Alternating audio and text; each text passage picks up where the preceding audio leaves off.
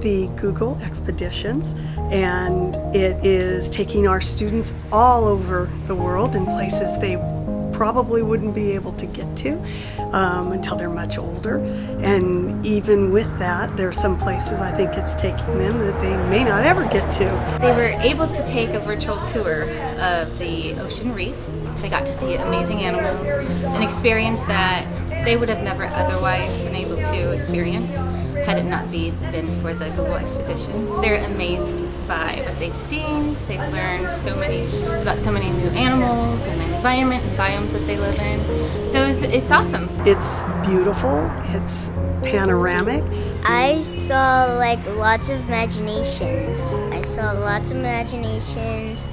And really cool stuff, a shipwreck and everything. I saw brain sponges, and I also saw sponges and a school of fish, and I saw a lot of sharks in the ocean.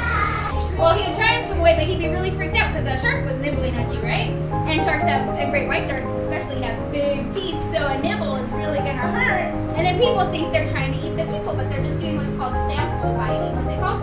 Sample biting. Sample biting. And most of the time, if he realizes he doesn't want to eat a person, right, because he's looking for seals, he'll release them. But by then it's a little too late. So these are very fearsome sharks, but they're not the most aggressive. We saw a little ship, and it was underwater because it was part of a war, and they didn't want to surrender it. So they just wrecked it and put it underwater. And I think to just look at a picture in a book, it's not nearly as interactive or exciting as being able to feel like you're there, right in the middle of all the action.